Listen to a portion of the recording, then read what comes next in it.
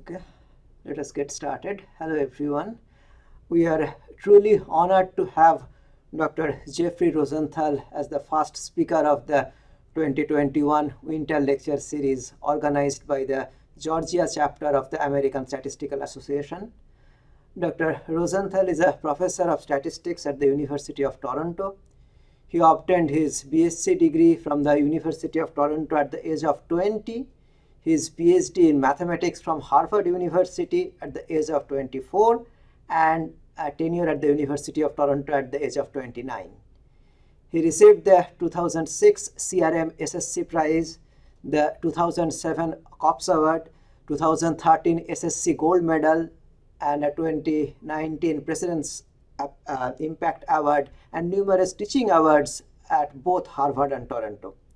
He is a fellow of the Institute of Mathematical Statistics and the Royal Society of Canada. Dr. Rosenthal's book for the general public, Struck by Lightning, was published in 16 editions and 10 different languages and was a bestseller in Canada, leading to numerous media and public appearances and to his work exposing Ontario lottery retailer scandal. It was followed by a second book for the general public, Knock on Wood, Luck, Chance, and the Meaning of Everything. He is truly multi-talented, computer game programmer, musical performer, improvisational comedy performer, and is also fluent in French, apart from English. He told me that despite being born on Friday the 13th, he has been a very fortunate person, and we are very fortunate to have him with us today. As a token of our appreciation, we have a small plaque to give him. Now, well, here I show it to you, we'll mail it to you later. Nice. And he is going to talk on Monte Carlo algorithms today. So without further ado, I request Dr. Rosenthal to deliver his lecture. Okay, thank you very much for that very nice introduction and for inviting me, and especially for sticking with me, because as some of you may know, it was actually over 2 years ago that you first very kindly invited me to come visit Georgia. And we eventually settled on I was going to give a joint colloquium in April of 2020, and then I booked my flight and my hotels and everything, and I was going to give another talk in Atlanta too. And then just before I was going to go, this thing called COVID hit, and everything got canceled. And I guess it got postponed a little bit, and then a little bit more, and a little bit more. And now we're doing this on Zoom instead. But I hope someday I get to visit in person and see the beautiful Georgia and your warm hospitality and everything. But for today, we'll do it all on Zoom. So thank you for that. As I was saying before, to the extent that people are willing to switch their cameras on, to me, it feels a lot more like I'm with you if I can see you. So if anybody else is willing, I see a few people put their cameras on. Anyone else is willing, that would be great. But anyway, I will get started. So I'm going to do share screen, and hopefully this will work. Let's see. So first of all, just to check, can you now see my slide and my mouse moving around and everything? Yep. See a thumbs up from Dan Hall. So that's good enough for me.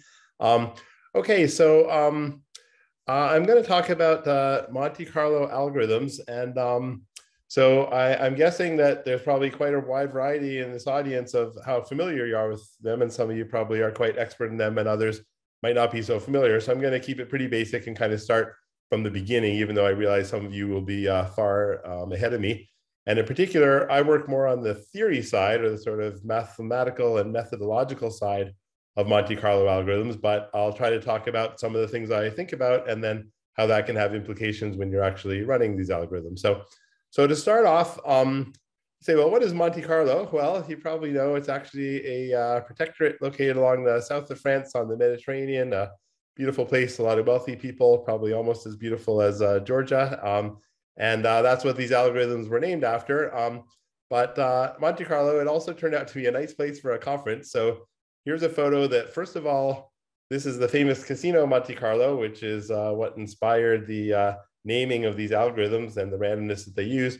But also a clever person some years ago said, hey, we're all studying Monte Carlo algorithms. Why don't we have our conference in Monte Carlo? So we did. And this picture has about 6 participants of the conference, and the tall, hairy guy right there, that's me. So I got to visit Monte Carlo as a result of studying Monte Carlo algorithms. And So then people said, oh yeah, we should name other kinds of algorithms like the Bora Bora algorithm, and then we can go have a vacation there or have a conference there. And now maybe we should have the Georgia algorithm so we can all come visit you in Georgia. But anyway, so of course today what I really want to talk about is Monte Carlo algorithms. And if I had to summarize Monte Carlo in one simple phrase, I would say to sample is to know. So I'm sure most of you are familiar with this, but the idea is if we can write a computer program to give us a random sample from some distribution, then we can really learn all sorts of things about that distribution. So for example, suppose I say, you know what, I'd like to estimate some function, say the z to the fourth cosine z, where z has a standard normal distribution. Well, there's lots of ways you might be able to compute this, but here's one really simple way. Just sample a large number of normal 0, 1 random variables on a computer and take the average of this function, z to the fourth cosine z. And for large m, this will give you a good approximation to the true expected value. Or maybe you want to take an integral of some function, sine of whatever. Well, no problem. We'll just generate some random variables, which in this case are uniform 0, 1, because that's the range of integration, and then take the average of those function values for those sample points. And for large m, this will be close to the true answer for the integral. So you don't have to remember how to do integration, just run a random sample. The most common example of relevance to statisticians is something kind of different, but it's something you're probably familiar with, which is alphabet. Hearing a little noise there. Do other people hear that too? Plates went for the switch and the receptacle in the master. Should be fine. Is everyone hearing that or just me? No, it was some noise, but I muted. So. Okay, thanks. All right, so the most common example from the statistician's point of view really is in Bayesian statistics, where you have some sort of a model and then you have some data and you take conditions and you end up with a posterior density. And this has turned out to be a hugely important example in statistics. And it says, well, suppose if you get a nice sample of random variables from your posterior density, and this might be a high dimensional density, so there might be some random high dimensional vectors. And if you have a lot of them, well, if you just look at their histogram or use them to make a density estimate, that can give you pictures of pi, maybe in the different coordinates and so on. So you can start to understand pi, whether it has many modes, where the mass is, and so on. If you want to know the mean of pi, well, no problem. You got a nice big sample. Just take the average of this big sample. That'll give you a good estimate of the mean. If you want to take the mean of any function, maybe the expected value of some function of this big high dimensional space of unknown parameters and so on, no problem. Just average up those function values over your sample. Or you want to know the probability of some event, no problem. Just take the fraction of the samples which are in that event. So the point is, if we have a good sample, so I say, to sample is to know. If you have a good sample, you can figure out all kinds of things. And in particular, if you have a sample from a posterior distribution, you can use that in Bayesian statistics. And related algorithms are used in all sorts of other things, from medicine to physics, computational things, financial things, engineering things. So there's lots and lots, thousands and thousands of papers every year that are written using different versions of Monte Carlo algorithms to compute all these kind of things. So that's why I say to sample is to know. Now, probably most of you are already familiar with that. But of course, the real issue is, if we could sample, then it's so good and we get so much information, then we can start to ask, well, how can we sample? How do you sample from a big, complicated, high dimensional density? And it might not be that simple how to get a sample from that kind of a thing. So one very common way is Markov chain Monte Carlo, and that's what I'm going to focus on today. And it's sort of an iterative procedure which allows us to sample. So in particular, we can think about the Metropolis algorithm, which goes back to 1953, which I always find incredible when you think of the kind of computers they had to deal with then. We're pretty spoiled now. But what did the Metropolis algorithm say? It said, you know what? Here's an iterative way to update a state X, which could be a high dimensional state of a, on some state space, and we want to try to get samples from some target distribution pi. Well, here's what we do. If we have a state X, we propose a new state, call it Y, from some distribution which depends on X. And I'll assume for now that Q is symmetric about X. There's a generalization if it's not, but let's say some new random variable symmetrically around X, and then we either accept or reject it. So the rule is you look at the target pi value of the new state. If it's more than the current pi value, you always accept it. If it's less than the current pi value, then you just accept it with a certain probability, pi of the new state over pi of the old state. Otherwise, you just reject and stay where you are. And I sit back and watch the magic. So I'm going to run a few simulations for you. And here's the first one. So first of all, just to make sure everyone can now see the pink rectangle with my mouse and everything. Yeah, so, okay. So this is my own little program I wrote to illustrate a Markov chain Monte Carlo algorithm or a metropolis algorithm. And here's how it works. So the blue bars here represent the target probability pi. Now, in a real application, this would be a high dimensional complicated density maybe. But in this case, we'll think of it as a probability function just on 6 points. So the heights represent the probabilities. So pi of 1 is about 0.04, pi of 2 is about 0.18, it looks like, pi of 3 is about 0.22, pi of 4 is 0.09 maybe.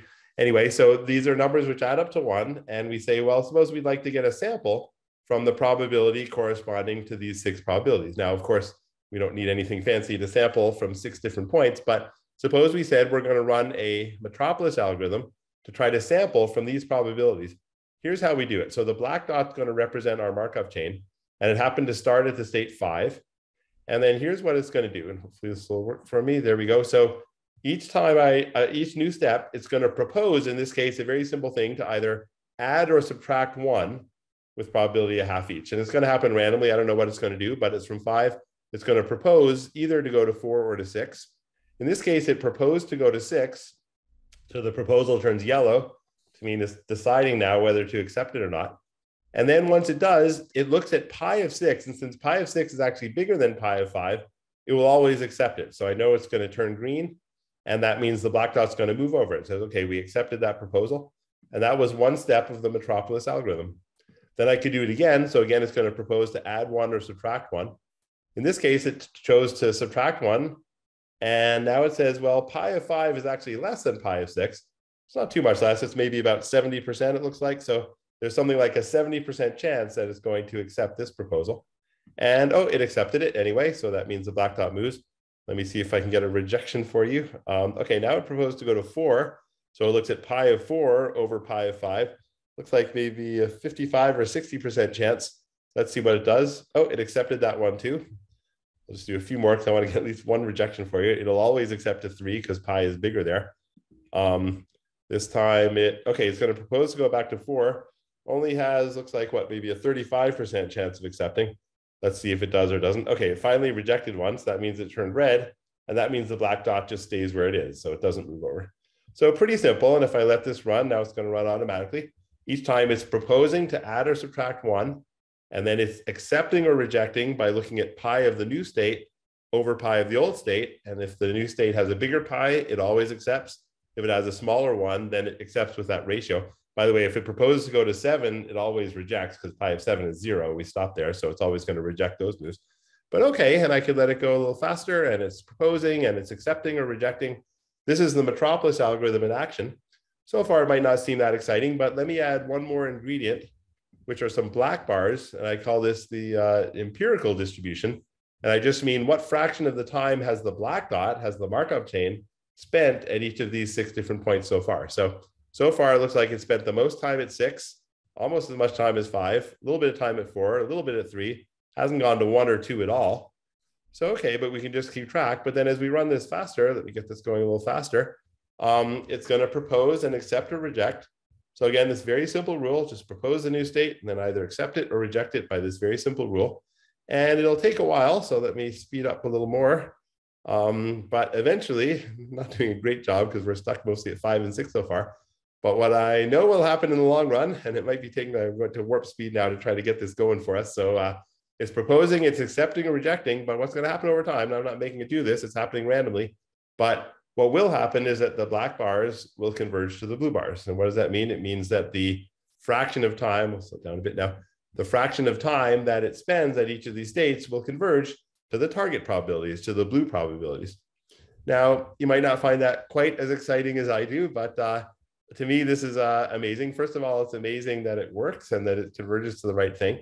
But also, it's useful because in a real example, these blue bars would be very complicated things that maybe we could evaluate pi at a point, but we couldn't compute the probabilities or the expected values and so on. But on the other hand, the black dot, that's what we're running on the computer, so we can keep track of that. So that's our samples. The black dot is our samples. And we can use that to get a sample, which is a good approximation to the target probability that we want. So this is the Metropolis algorithm in a nutshell. If you didn't know it before, now you do, but I realize some of you already knew it. But in any case, this is the Metropolis algorithm, and everything I'll say today will be related to how we can understand and improve upon and modify this Metropolis algorithm. So I'll be coming back to that a few more times, but for now, let's just say, okay, so that's the Metropolis algorithm. As I say, the black bars will converge to the blue bars, meaning the fraction of time that the chain spends at every state will converge to the target probabilities. And, you know, I still feel, even though I've been studying this for about 30 years now, that it's kind of magic that it actually converges. But of course, it's not magic. It's from Markov chain theory. So the process is irreducible. There's no problems there. But also, this simple accept reject rule was chosen just right to make the process be reversible with respect to pi, which means that pi is a stationary distribution. So these fractions are going to converge. So happens because of simple Markov chain theory. And I'll actually come back to that a little bit too. So the idea is, well, we could still use this to estimate, for example, the expected value of a functional. So the traditional thing is we'll throw away some initial samples, let's say a capital B of them, which is called the burn-in, because we say, well, at the beginning, maybe it hasn't really converged to the right probabilities. But after a while, it's approximately converged. And then if we take an average of our functional with respect to these samples, it gives us a good approximation to the expected value. So this is, you know, an incredibly popular thing, as you probably know. It's completely revolutionized Bayesian statistics, and it's used all over the place. So, okay, so that's MCMC, right? So then, well, let me give one more example, and then I'll talk some about how the theory can come into it. So here's a somewhat more substantial example. I'll call it an interacting particle system. So I'll imagine that there's going to be n particles in a region. In the simulation I'll do, there'll be 5. And we say, suppose their probabilities are proportional to e to the minus h, where by analogy with physics, h is called an energy function, but some probabilities. And then we say, what does a typical configuration look like? What are the different probabilities? What are the averages? For example, what's the average of the rightmost location and so on? And again, we would say, well, to compute this directly, you'll see will be very difficult or impossible maybe. But then to sample from it, maybe we can do that using Monte Carlo, or at least using Markov chain Monte Carlo. And so let me give a specific example, and then I'm going to run a simulation. So here's an example where we said, suppose we've got n particles, and we say the probability of a configuration has a density proportional to e to the minus h, where this is h. So it's just some big complicated thing. To say it briefly, h is, so A, let's say, is multiplying the distances between the particles. So if A is big, it means the energy gets big when they're far apart. So since it's trying to make the energy small, it's trying to bring them close together. But B is the opposite. It's the sum of the reciprocals of the distances. So if B is large, then when they're really close, the energy gets high. So it tends to push them apart. And then C is just C times the sum of their X values, if you think of them on an XY plane. So if C is big, it means they don't want to go too far to the right. So they tend to go to the left. So it's just a simple, well, not so simple, but it's an example of the configurations where we have some number of particles, and they're feeling these different pressures, right? The probabilities are that, well, they want to be close together, but not too close. They should still keep some distance, and they want to go towards the left, but not too much because they shouldn't get too close to each other. And if I said, you know, what is the distribution of, say, the rightmost point, the maximum of all the X values, or the average distance between them, or you know, what part of the screen they tend to fit on or whatever, wouldn't be that clear. And I don't know how to just write a program to give me a sample of n particles whose probabilities are proportional to this kind of function.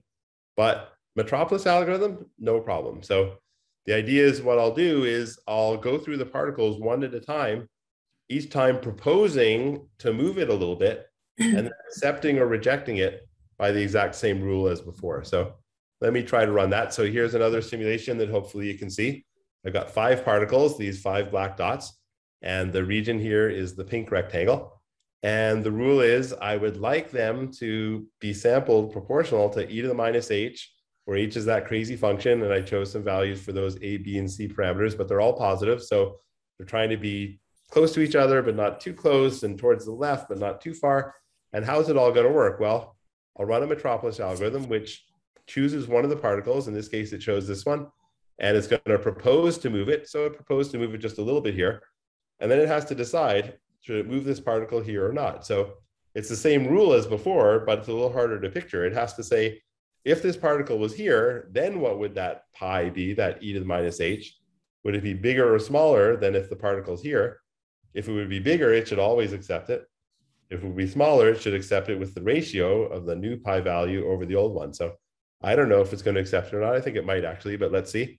It didn't. I was wrong. It rejected it. It said, no, I'd rather keep that particle where it is. And then it takes a different particle, this one now, and it proposes to move it a little bit, in that case that way. Is it going to accept or reject it? I think it might reject that one too, because it's making them too far apart, but I'm not sure. Let's see. Yep, it rejected that one too. It's going to propose a new one. Now it's proposing to move this one there. I don't know. It might reject that one too. Let me get it going a bit while I talk. So I'm not touching it now, but it's running, and it's, oh, that time it accepted one, which I guess makes sense because it kind of moved them a little closer. It accepted that one too. Let them go a little faster. So it's proposing to move one, and then it's either accepting or rejecting it. And we know the probabilities should be such that it makes them want to get close to each other, but not too close, and a little bit to the left, but maybe not too much so. And you can see it's going to take a while. I'll let it run a little faster. And while we're at it, I also think I have an option to show the rightmost point, the maximum x value, because that's the functional I made up. So suppose we want to know the average value of the rightmost functional. Well, we wouldn't really want to count it yet because we're still probably not converged to the right distribution. But if I run this for a while, and let me get it running a little faster, it's proposing, and then it's accepting or rejecting. And after a while, it should be that the probabilities for this sample, that they're roughly the probabilities from the target distribution. And then that means if I start averaging up this rightmost value, I start to get a pretty good estimate of the true mean of this rightmost value. So it's another example. And you can let it run for a while. I think it's starting to get pretty close to convergence because you can see the dots are pretty close to each other, but not too close. And they're pushing towards the left, but not too much, which is what we predicted based on the target density that I fed in. But again, I didn't know that, and I still don't really know how accurate the sample is. But if I let it run for a while, I can go even faster. We say, okay, we're getting a pretty good sample, and so we're getting pretty good estimates. Okay, so that's just another example of a sort of harder example of how we could use MCMC, where you really couldn't estimate those probabilities directly, unlike the 6-point example, which would just be easy. But you couldn't. But nonetheless, we can see it run like that. Okay, so then you can say, well, what sort of theory is known about this? And it turns out that over the years, a bunch of us have been working on the theory of these Markov chain Monte Carlo algorithms. And we've learned various things which seem like they can be sometimes helpful for practice. And that's what I want to spend the rest of the time talking about. So, excuse me. Yeah. May I ask a question? I just wonder why the C bigger than 0, it means particles like to be towards the left. For this C part, it means free energy in statistical physics or in other statistical literature. But why C bigger than 0 means it goes to the left? Yeah, so the formula is the formula is from the energy function here. So the energy function, we put in a C times the sum of the x's. So if C is big, let's say, and positive, then if the x's are big, that means we get a bigger h function. And then the probability is proportional to e to the minus h. So when the energy gets bigger, then the probabilities get smaller. Okay. But y goes to the left, not the right. Yeah. So when the x's get bigger, then this sum gets bigger, and it gives us a bigger energy. So it doesn't want to do that. It wants to make this a smaller sum so that the probabilities are bigger. Okay. Okay. So let's say that so what can we say theory-wise? So we can say that in order for MCMC to be useful, we want it to converge, right? If it's not going to converge, then we're not going to be happy because we're not going to be getting good samples, right? So what can we say about quick convergence? Well, what ideally we'd like to do, and what I actually spent the early part of my career largely focused on, is trying to prove theorems about how quickly it converges. So if you think back to the simulation that we were doing here with the black bars and the blue bars, we could say, well, I'd like to be able to prove that after a certain number of iterations, some n star number, let's say, that the black and the blue bars will be within some small tolerance, say 0.01 of each other. And if I could do that, then I'm happy. Then I say, okay, you know what? I'm pretty happy because I proved that if you run this Markov chain for a certain number of steps, then I'll be close to stationary. So that would be good. And I worked on that pretty hard, and I did make some progress on it. And so, for example, in one pretty complicated Bayesian model with a pretty complicated Metropolis algorithm, I was able to bound everything using a method called coupling.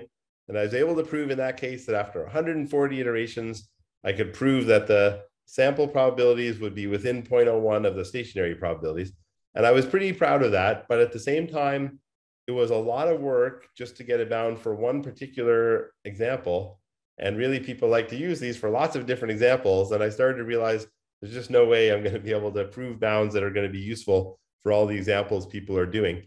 So instead, what people have focused on more is to do with which proposal is sort of optimal or converges the fastest. So if we go back to this first example here, maybe I'll zero the counts and start over. We can have our Metropolis that we started before, where you propose plus or minus 1 each time. But I can also say, you know what, I'm going to change it to a new version, which does plus or minus 1 or 2 each time. So in other words, from 2, it proposes to go to 3 or 4 or 1 or 0, each with probability a quarter. And then it still accepts or rejects them with the same rules, that same probability as before, but it's proposing plus or minus 1 or 2 each time instead of just plus or minus 1. And if I let that run a little faster, then you can say, okay, well, it's running 2, and it's still true by Markov chain theory, just like before, that if I ran this long enough, the black bars will converge to the blue bars. I'm sure of that. But I could say, will they converge faster or slower? That is to say, is this a better version of the Metropolis algorithm or a worse version? And then you could say, well, never mind plus or minus 1 or 2. What about plus or minus 1 or 2 or 3? Now, as it's each time, it's with probability 1/6 each, just doing plus 1, plus 2, plus 3, or minus 1, minus 2, minus 3. And here's another version of trying to get the black bars to converge. I still know if I ran this for a long time, the black bars will converge to the blue bars. But is this better or worse? Now, you might be thinking maybe it's better, right? Because instead of it taking a long time, say we're at 1, it takes a really long time until we can move over to 6. Now we can move in just a couple steps, right? We're taking nice big steps. And that's kind of right. We think it's maybe better if you can take bigger steps, but only within certain limits. For example, suppose I take this radius, as I call it, and I make it plus or minus 1, 2, 3, 4, up to 10. Well, that's not great. Most of the time it's proposing things right off the edge of the screen. That was a good proposal, but most of the time it's proposing things out here or even off the edge of the screen, and it's really not moving very much at all because it's rejecting a lot. So that's not so good either. So in other words, you can start to think that when we do our proposal, we don't want to just propose plus or minus 1 because that'll take too long to go anywhere. But we also don't want to propose all the way out to 10 because then we'll reject a lot, and that won't do very well either. So then you say, what's the optimal? And you can see that the optimal is somewhere in between those extremes. And if you think in terms of acceptance rates, then you can think that, well, if we just do plus or minus 1, we'll probably accept a lot of the moves, but we're not going to move very far. But if we do plus or minus all the way up to 10, we'll move a lot if we ever accept a move, but we won't accept very many. So in terms of the acceptance rate, or the fraction of times we accept the proposals, if it's really close to 0, that's not very good. We're rejecting a lot. But if it's really close to 1, that's also not very good because we're probably just proposing to move a little bit. So we get this sort of interesting optimality feeling. And here's an example to show that more concretely. Suppose I just ran a simple example where the target was a standard normal distribution. And from each point x, I'm going to propose to move by a normal increment centered at the current x, but with some sigma squared. And you say, what's the best sigma squared? Well, I ran 3 different versions of it. So here's what are called the trace plots, which are just seeing what happened to x as a time moves upward. So in other words, starting at the bottom and moving up. And the target is the standard normal, which is drawn in blue each time. And here's 3 different versions of the Metropolis algorithm showing what happens as we move up. If you look at the first one, you can say, gee, it's really not moving very far, right? It's just wiggling a little bit, takes a really long time to move around. It's probably not very good. And well, you can probably guess it's because, maybe I'll give you the next line. It's because the proposals were quite small. In this case, sigma was 0.1. It was just proposing to move a little bit. And if you only move a little bit, it's not going to mix that well. This one, I took a really big sigma. Sigma was 25. And in this case, if you look closely, you can see there's various periods where it's a vertical line, meaning that x stayed exactly the same for a large number of iterations. which of course means it was rejecting all the proposals, right? So here's a case where, you know what, it started here, but it rejected, and you say, oh, we know about that. That's because it's proposing too big. It's proposing places that it's always going to reject. So this sigma was too big. Here's the compromise. I chose sigma as 2.38. And in this case, it seems like it moves around really well. And this is clearly the best version of the Metropolis algorithm to use. This one, sigma is too small. This one, sigma is too big. And if we look in terms of the acceptance rates, AR, well, here it accepted 96% of the moves, which sounds good, but it wasn't good because the only reason it accepted so many is it was proposing to move really slow. In this case, it only accepted 5% of the moves, and that was too few, so it was getting stuck all the time. In this one, it accepted about 44% of the moves, and this is actually a really good version. So you can get some principle here. It says you want to run the Metropolis algorithm. You want it to converge. You don't want the proposals to be too small. You don't want them to be too big. You want them to be just right. Or the acceptance rate, you don't want it to be too big. You don't want it to be too small. You want it to be just right. And whenever I think, you want moderate values. And whenever I think of that, I always think of this person. Probably you can recognize this is Goldilocks. And Goldilocks knows a thing or two about things that are not too big, not too small, but just right. So I call this the Goldilocks principle. I've actually put that in print, and now other people are calling it that too. So this principle that you don't want to propose too big, but you don't want to propose too small. So far that's just kind of a heuristic, or a good rule of thumb. But theory people, we say, well, can we go further with it? And turns out we can say some more precise things too. So this next thing I want to talk about is learning from diffusion limits, which probably some of you are experts on, and others maybe haven't seen them in a while and find them scary. I'm not sure, but so diffusion limits. Let's first of all recall the sort of basic diffusion limit from Brownian motion, which is, I'll put the graph here, which is, if you think of simple random walk, that is, you just add or subtract one each time, but then you take a modified version of it where you speed up time by a factor of d for large d, so you're doing faster and faster moves, but you shrink space by the square root of d, so you're doing smaller and smaller moves. Then as d gets bigger, it converges to Brownian motion. So that is, say you're doing lots and lots of moves just in time 1 over d, but you're only moving smaller amounts 1 over root d. And this, as d gets larger, this is converging to Brownian motion. So hopefully that's familiar to all of you. Maybe, yeah, hopefully so. And then the first theorem of this, which predates my involvement in it, is that something similar holds for the Metropolis algorithm, at least in the following sense. Suppose you're doing a Metropolis algorithm where the target is d-dimensional, and d is going to infinity. So it's kind of like the d going to infinity for Brownian motion, but it's a little bit more subtle here. It's the dimension of the space is going to infinity. And you run a Metropolis algorithm, and it has normal proposals. And then if you look at just one coordinate, like let's say the first coordinate, then under certain very strong assumptions, which I'll talk about a little more, if you look at that first coordinate, which is kind of like these things here, where you're looking at, say, one coordinate and saying, how does it move and so on? It's saying, you know what, it will converge to it will converge to a diffusion. And in fact, it will converge to a diffusion which has a certain speed associated with it. And that speed will be proportional to a certain function of the acceptance rate. So in other words, you're doing bigger and bigger, higher and higher dimension, and then you sort of renormalize it so that you're doing faster and faster moves. But because it's higher dimension, you have to do smaller and smaller proposals. So it's just like for Brownian motion. And you end up saying you're going to converge to a diffusion, which has speed, which is proportional to this crazy function of the acceptance rate, where here, this capital phi inverse, that's the inverse CDF of a standard normal. So that kind of comes into this expression. And this is something that can be plotted numerically.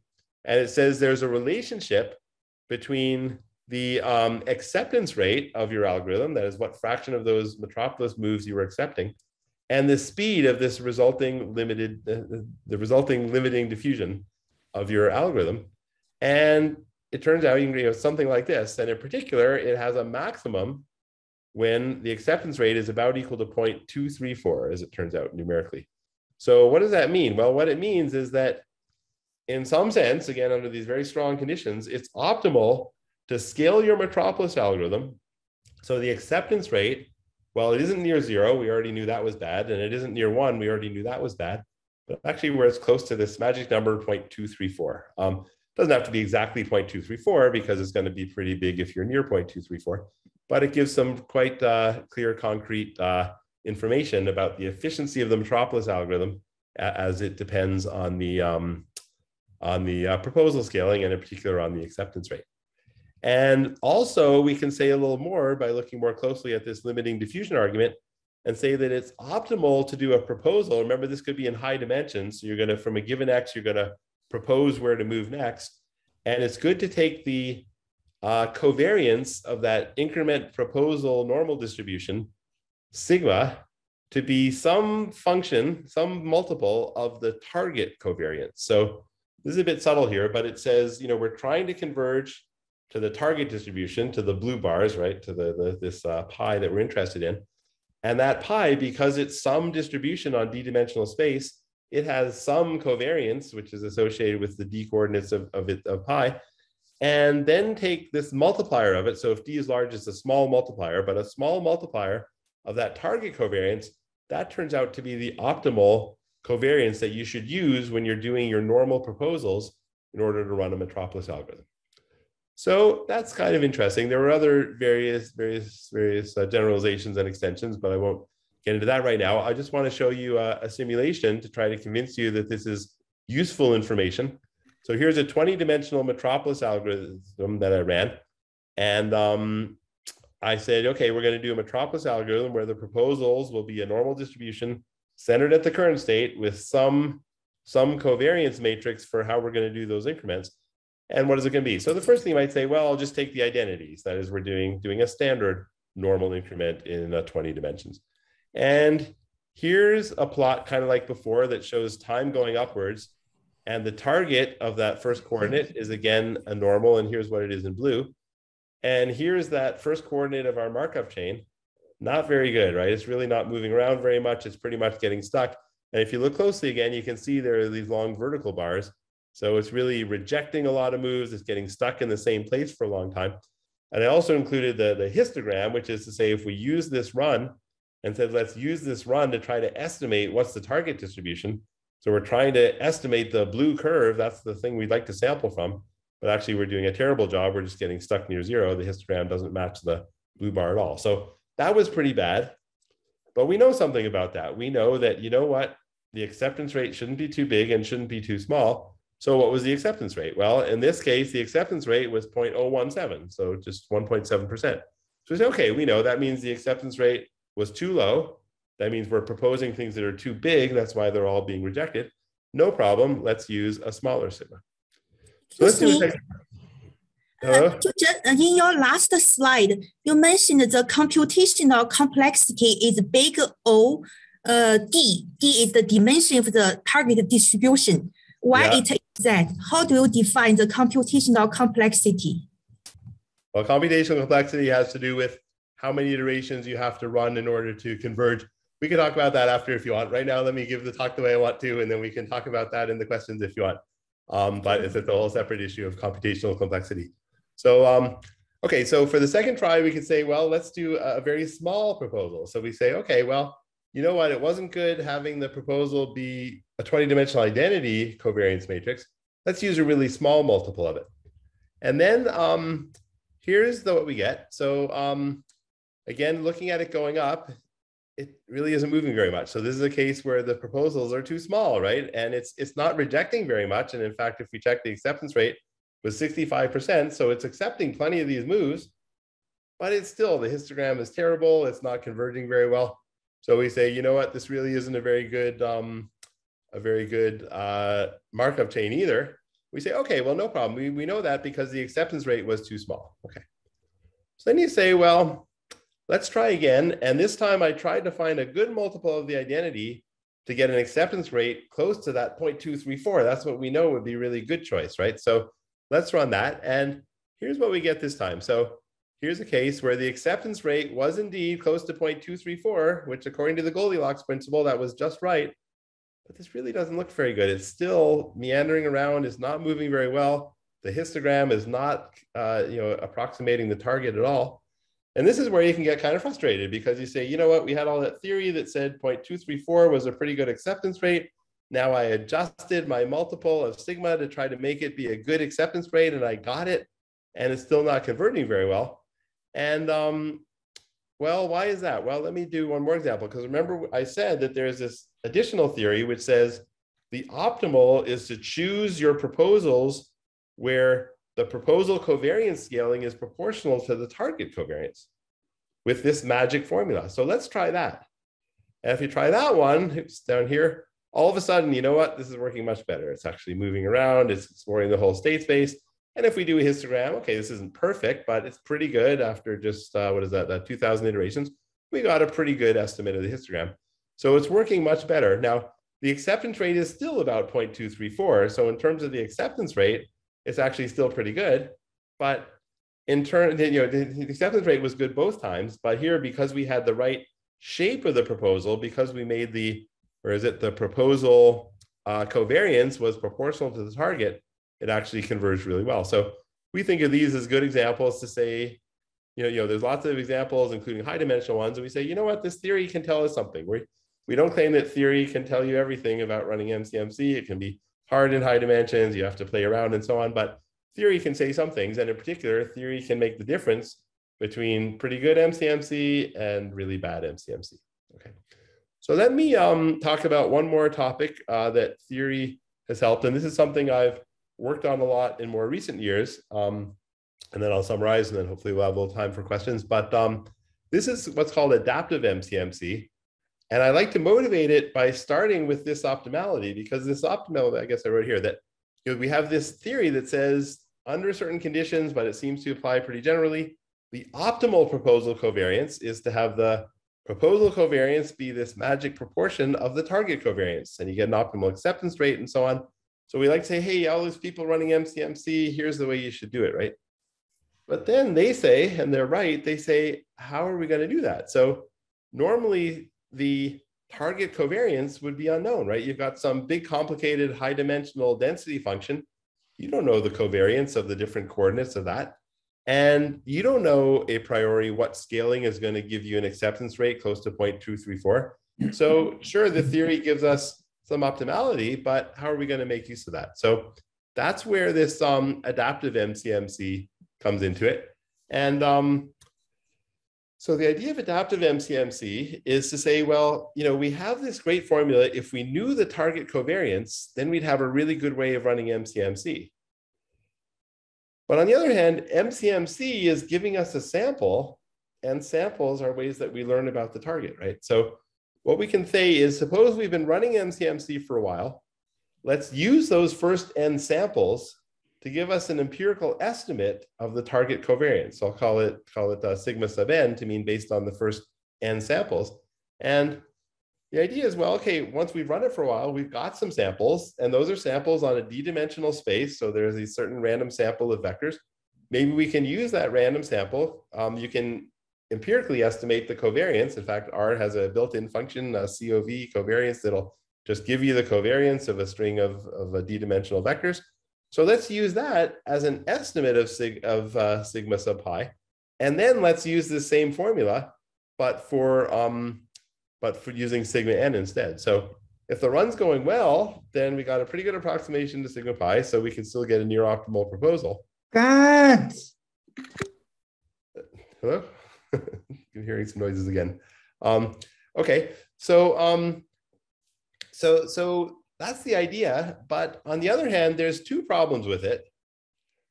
One problem is it's sort of a chicken and egg thing, that we're kind of saying, if we have a good run, then we can get a good estimate of sigma, and we can use that to run a really good MCMC.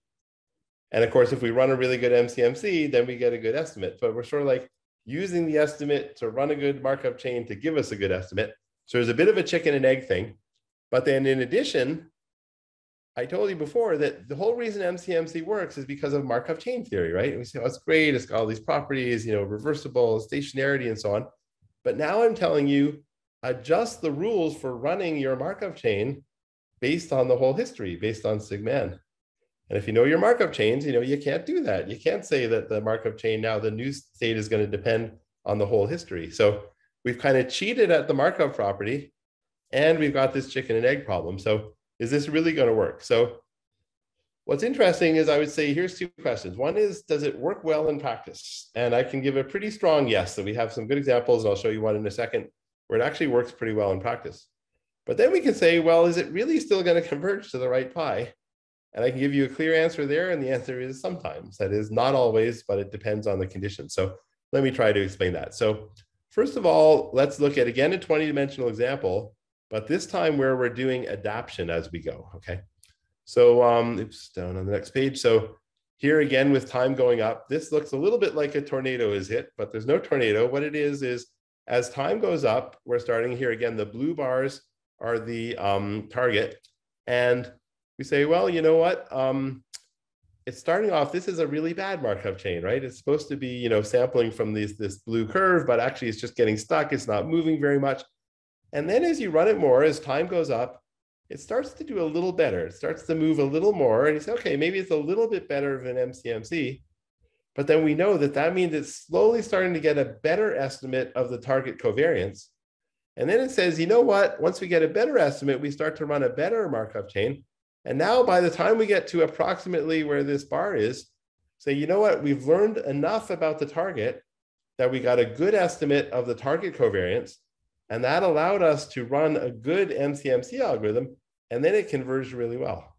So if we do an estimate again, but just based on, let's say, the top half, everything above this bar, then we say, you know what, it took a while, but we managed to learn enough and adapt enough to the point where we're running a really good MCMC algorithm, and it's converging.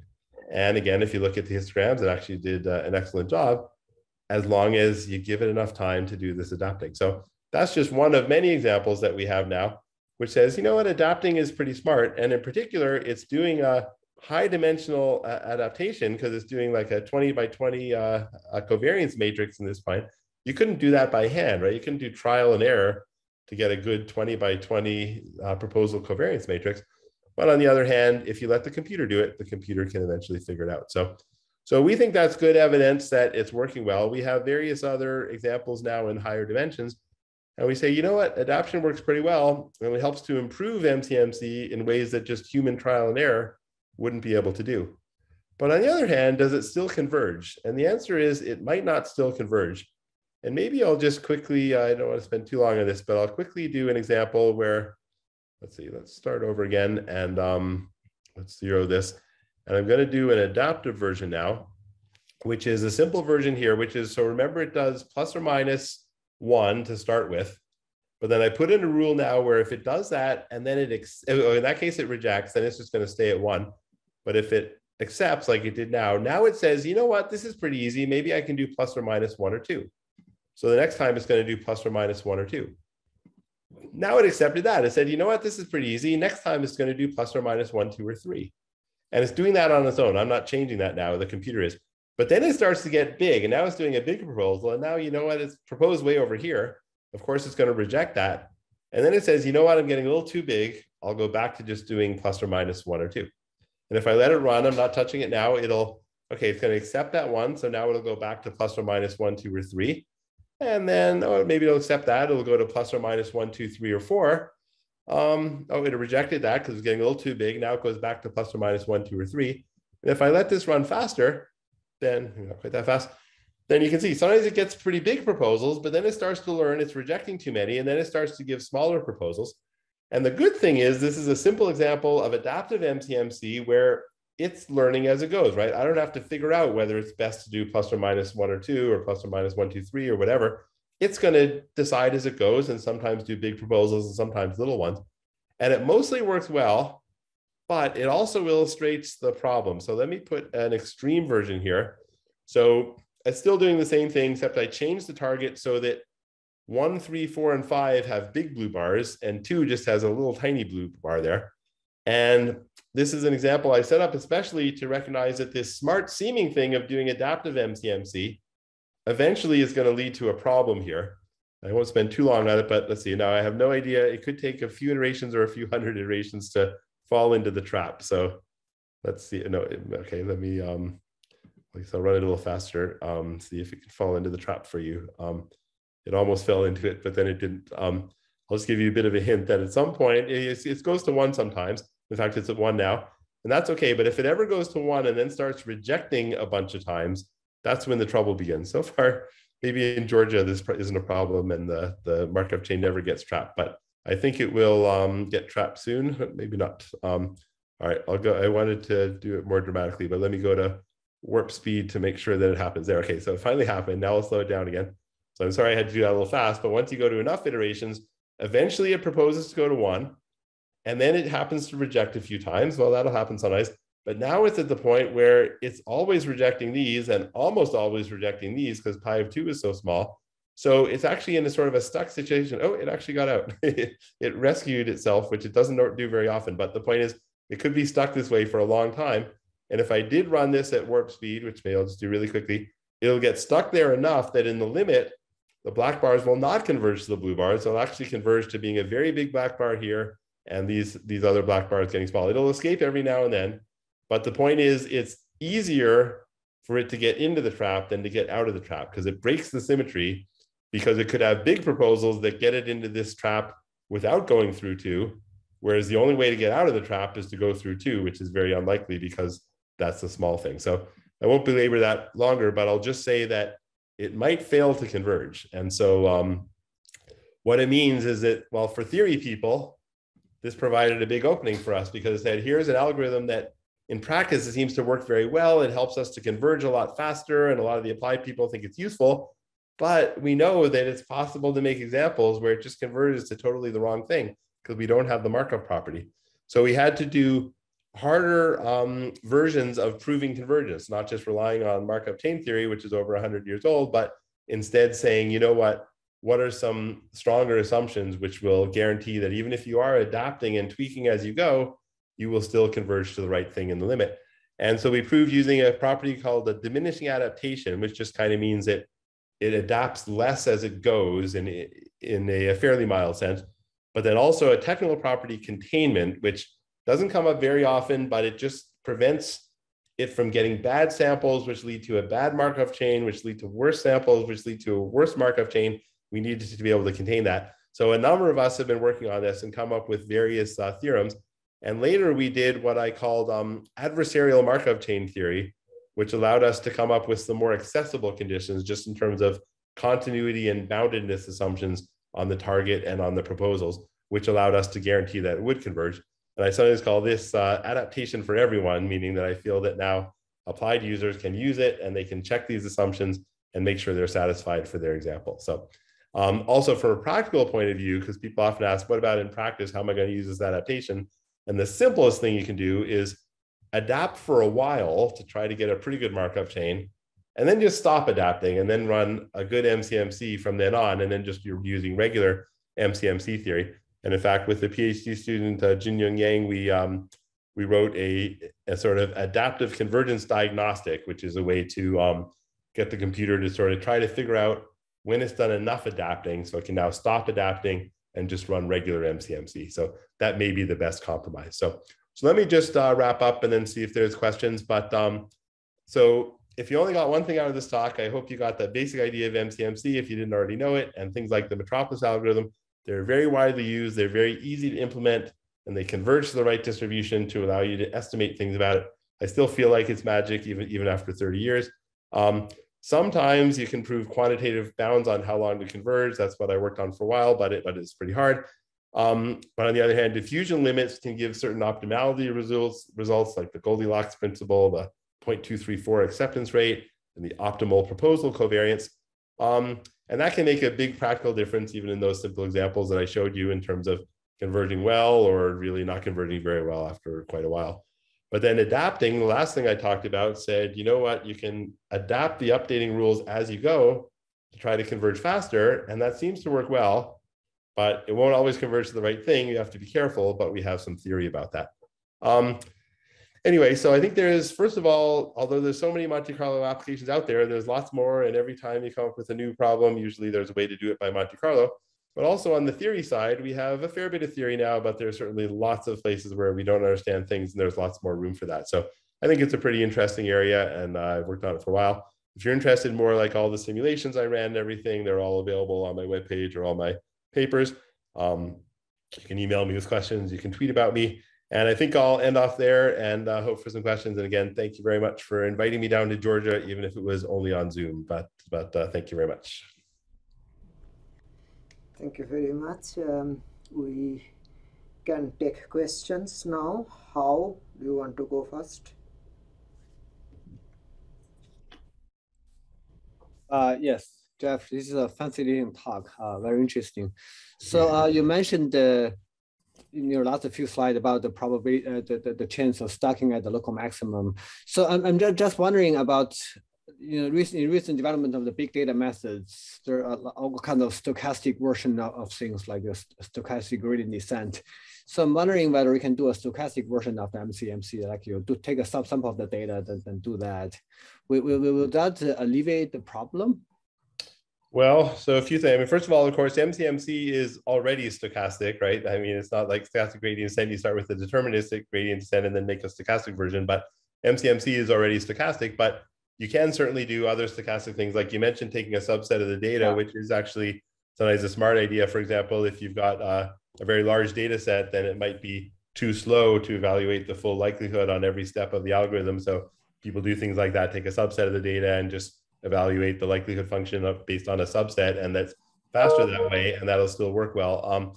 That's a little bit different from the issue of being stuck in a mode. So I guess yeah, you were talking about stuck in a mode. Of course, this particular example that I gave here, I mean, this is related to being stuck in a mode, but of course, because of the adaptation, it's related to converging wrong. But I guess let's say if I stop adapting and then I'm just running plus or minus 1, and maybe I'll run it for a while, now at least eventually it will converge to the right thing because I'm not adapting anymore.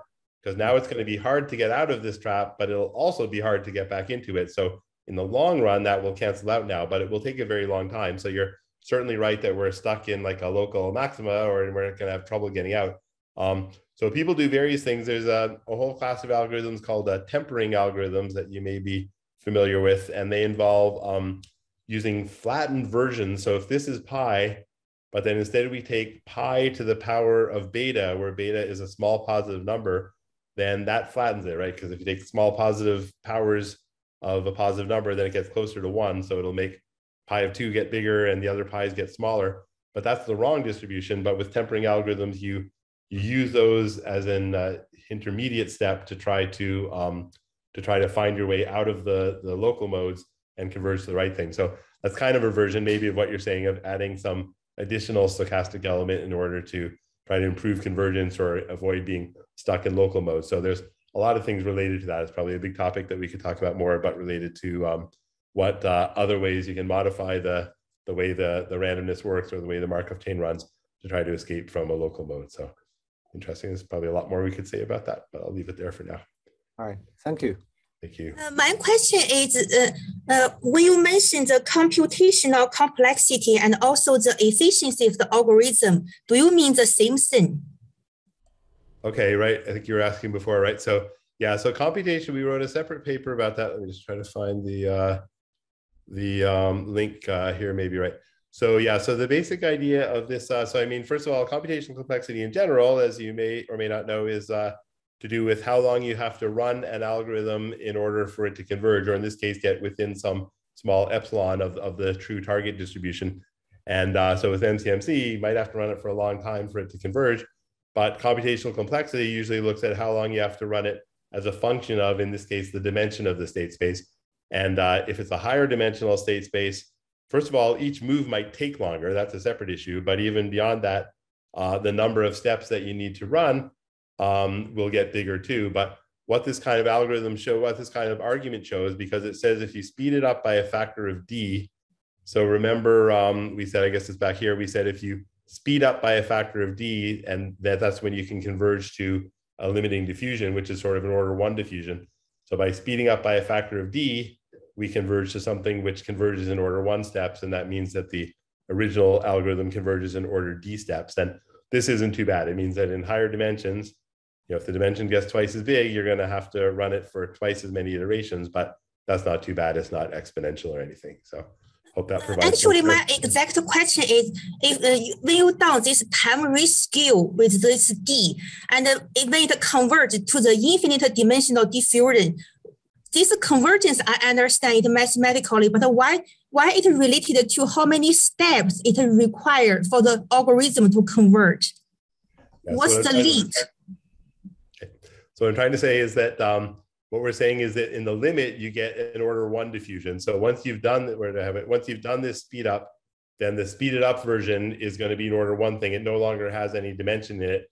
So it converges in an amount of time which doesn't depend on dimension, but we got that after speeding it up by a dimension. So I'll leave it at that for now. We could talk later, but let's see if there's any other questions now. Any other questions for now? Yeah, I'm a student from bioinformatics, and I have a question about that last example where the algorithm gets trapped. Sure. So could you take the idea from some sort of genetic algorithms and just say sort of like exploration versus exploitation? So if you're stuck at somewhere for too long a time, you can just randomly jump to another point, right? Sample from there. Yeah, so that's a good question. Actually, it's related to a bigger issue, which is that often when running these MCMC things, we'd like to do things kind of like you're implying, like, well, we're getting stuck, so you know what, just change something and do it again. And so, you know, maybe just start from a random point and start again and that kind of thing.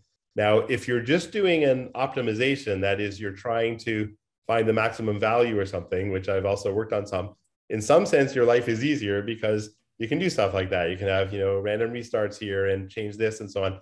But in our case, we're trying to actually get a sample, right? We're trying to estimate probabilities and expected values.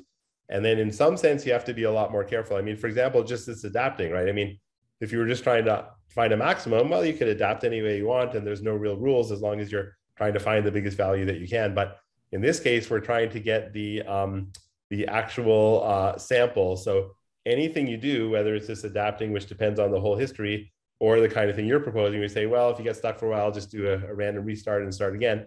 You can do them, but you have to be careful because then you're no longer having the basic Markov chain design, which is going to actually converge to the right sample. So you might be able to do it, but you have to be careful because, like, for example, suppose you said, yeah, I'm going to just run MCMC, but I'll make a rule.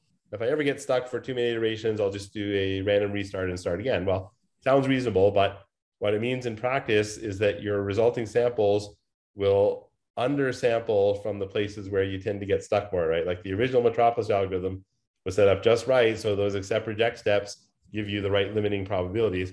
But then if you say, well, if I get stuck for a while, you know, forget it, I'll just start fresh. It sounds reasonable, but it means you'll get actually a smaller number of samples from the stickier parts of the state space, which you might feel that you want, but it does mean that your limiting sample won't be the correct one. So I mean, you know, depending on your application, that might be okay, and or maybe you can find a way to correct for it, or you can bound, you know, maybe it won't make too much difference and you can bound that, but you do have to be careful because the basic principle that says you're going to converge to the right distribution, that's actually something which requires just running the Markov chain, not doing any of these little interferences. So it's a good question. So the answer is you can kind of sort of do that, but you have to be careful because it messes up the basic properties. That makes a lot of sense. Thank you so much. Thank you. Okay, any further questions? I know it's 5 minutes after. I hear you just finished your semester teaching. Probably you all just want to go home. Well, maybe you're already home. I don't even know. But anyway. Can you comment on the state space? So your technique is required to have a real state space, right? For the SDE to hold. Not necessarily. Yeah. So actually, it's true. Well, I guess the original theorems about the limiting diffusion were on a continuous state space, but since we're actually shrinking space by a factor of square root of d, even discrete spaces would shrink down to being continuous. But let me just see if there's any other questions before we wrap up. Were there any other questions from anybody else? When you're talking about, hi, Kevin Gittner here with Kennesaw State. When you're talking about the adaptive process and how you're determining when to turn it to adaptive, are you taking into any consideration with the burn-in at where you're burning in and defining that adaptation point of kind of when you're going to implement the adaptive process? Right. Yeah. So it's a good question. In a way, let me just maybe go to the graph. Where's that graph that looks like a tornado? So yeah, this one here. So in this case, we're pretty much starting the adaptation right from the beginning. Now that's not quite true because if you have a very small number of samples, you can't even estimate the empirical covariance because you don't have enough samples. But once you have enough samples to estimate the empirical covariance, which is just, you know, essentially having d or like a small multiple of d samples, then you can start doing the empirical. So we kind of start doing it here. And the logic is, well, we better start, because if we don't start, we're just going to keep getting bad samples and we're actually never going to improve. But on the other hand, you're right to ask about burn-in, because in some sense, it's already bad enough with MCMC burn-in, because you say, well, I don't really know how long do I have to run it before it's going to converge. Here we have sort of a double burn-in problem, because we say, well, if we run it for a while, maybe it hasn't converged, so we're not getting good samples. And even if we were, we have to run the adaptation long enough to have a good adaptation. So there's kind of a double burn-in problem here. And that's why we typically have to run these for quite a while, even for relatively simple examples, to say, you know, the adaptation that starts with bad samples gradually gets to work better, and then we gradually get to decent samples. And then if we run it long enough, hopefully we've adapted to be a good Markov chain and our samples are pretty good. So now if we start fresh, we'll do it. So it is a problem. And in fact, I think I mentioned briefly the practical alternative of running for a while and then ceasing to adapt. So we call this sort of an adaptive convergence diagnostic. And our logic was kind of, you know, get the computer just by using some, you know, a heuristic rule of thumb, but to say, how long do we run it till the adaptation isn't really changing things that much anymore? And then we stop, which is roughly saying, how do we figure out where this orange bar is, right? How do we figure out, once we've done enough adapting and enough Markov chain running, that we've got pretty good Markov chain and pretty good samples, and now we can run it? But it's a good question. So we think not so much when do you start the adapting, because we start it pretty much right away, but when do you say you're satisfied with it? So I don't know if that helps, but it's a good question. I appreciate that. Yeah, because again, can I ask a quick question? Yeah, please. Hi, Jeff. It's Dana. Oh, hey, Dana. Hi, nice to see you. So I'm wondering, you're sort of the adaptive process, you're sort of learning a good Markov kernel in some sense, sort of trying to understand. Have you thought about doing a weighted version of that? So if you think about the weighting as, let's say, doubling some of the edges, then you still satisfy detailed balance, and you'll just understand that certain edges should be heavier, and you could learn that process as you're going along, just as you're learning how to walk on these weighted edges. So have you done something along these lines? Because it actually seems like it might be doable. Yeah, well, what if I understand you correctly, you're right that if you change, as you call it, the edges, you know, if you're doing that, or even, I mean, even going back to this example, you know, we're changing our radius, right? This issue, so let me just get to the right point, this issue of how much we propose by, but you could still say for this one too, you say, look, for any particular step on any particular choice, we're still running a Metropolis algorithm with accept reject, so we satisfy detailed balance, and that's true. But on the other hand, it still doesn't converge to the right thing, right? And the issue is, because we're changing, even though at each step we're running a valid Markov chain, which is reversible, satisfies detailed balance, but because we're changing which one we run as we go based on the history, we're actually no longer guaranteed to converge to the right thing. So if I understood your proposal correctly, it's actually going to have the same issue. That is to say, adjusting the weighting of the edges is more or less another version of adjusting the choice of the Metropolis proposal or whatever, but still satisfying detailed balance. But because you're guessing as you go, you won't, if I understood you correctly. But the difference is that for any fixed edge weights, the Markov chain will eventually converge to the right distribution, right? So if you know that the distribution on edge weights is improving and getting closer, then you're only going to have better convergence. So that's what I was trying to work out while you were doing this, whether I understand your point, but I think it might not have the same issue, because you're not getting better and worse. You're just going to be learning what good weights are. Yeah. So, well, I mean, it may work well in practice, let's say, but it won't have the guarantee of convergence, as I say, because you're right that for any fixed choice of weights, it will eventually converge. Just like here, for any fixed proposal, it will eventually converge, but you're still changing as you go. Now, it may be true that if you've got a good way of updating the weights, it will tend to improve it and it will tend to converge better. I mean, obviously, this was a pretty artificial example to show how it can mess things up. And if I go to a more typical one like this, let's say, in principle, this has the same theoretical problem, and yet in practice it converges well. So I agree with that too, but I do think there's still a theoretical issue, because you're changing your Markov chain transitions as you go, even though each particular choice works. But anyway, we can talk about it more. Yeah. I mean, also just in terms of if it does converge to the right distribution, whether this improves the optimality that you're finding. through this adaptive process. It might give you better options. So anyway, we could talk about it offline. Yeah, well, yeah, sure. Let's talk about it more. Sure, sounds good. Thanks, Dana. Thanks for coming. I should admit, I only told her I was originally going to visit Georgia, and then I was going to visit her in Atlanta, and then 1 hour ago, 1 hour before we talk, it occurred to me, I should probably tell her I'm doing the Zoom talk. So I really appreciate your coming on such short notice. Anyway, okay, so it's about 12 after, maybe a good point to wrap things up, do you think? Of course, I can stick around if people want to talk more, but probably it's a good time to end the formalities and let people go home after the end of your semesters. Okay, yes, thank you very much for the nice talk, and it was a great honor to have you. Okay, thank you. Thank you. Okay, thank you.